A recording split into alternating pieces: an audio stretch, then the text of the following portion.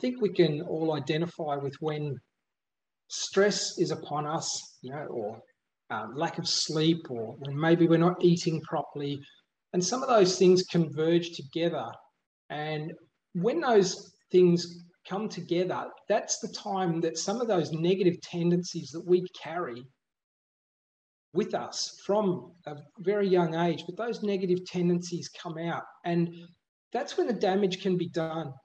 In our communication is not what it should be or it ought to be. Our relationships can then suffer from the negative tendencies and the weapons that we use when we're under pressure, under stress, tired, highly emotional.